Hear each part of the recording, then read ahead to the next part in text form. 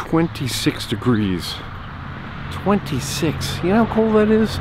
That is super freaking cold. But it's a good day to do the chisel sharpening. Not gonna lie, kind of a crappy day here at the old homestead. I got the trailer working. I think today's the day that we are going to do the chisel video.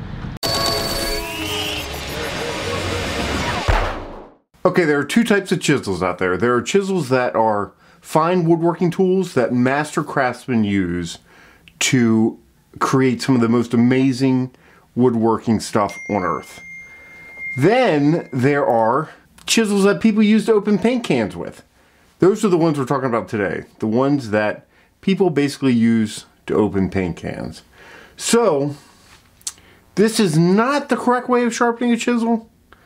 The correct way is probably putting it on the Tormek, doing a slow water-filled grind, keeping the temperature down as cool as possible. And that is what we do when we sharpen chisels for fine woodworking. And I think I have a video of that on this channel at somewhere on some point. This is for the guys that scrape paint off of the garage floor type of chisels. However, we have done this in the past for woodworking guys, and because they wanted a flat grind.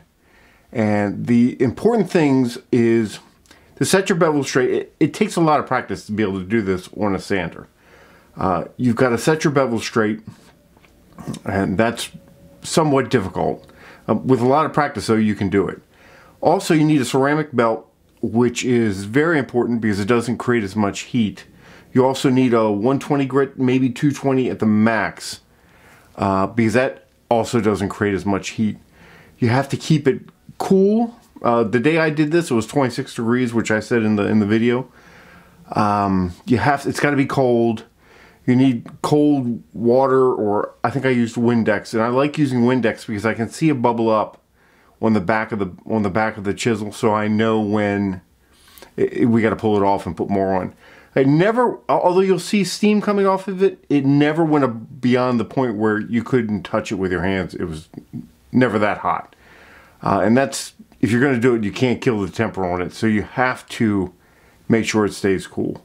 So this is the video. I'm not going to do a commentary on it. The commentary is basically this right here, telling you exactly how to do it.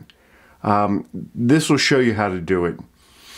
And just keep in mind that there are chisels out there that you don't want to do this to. Flat grind chisels, this is a great way to do it, and then people can keep it honed on a stone. Hollow grind chisels, which has that little concave on it, you can't really keep that on a stone very well. So here's the video.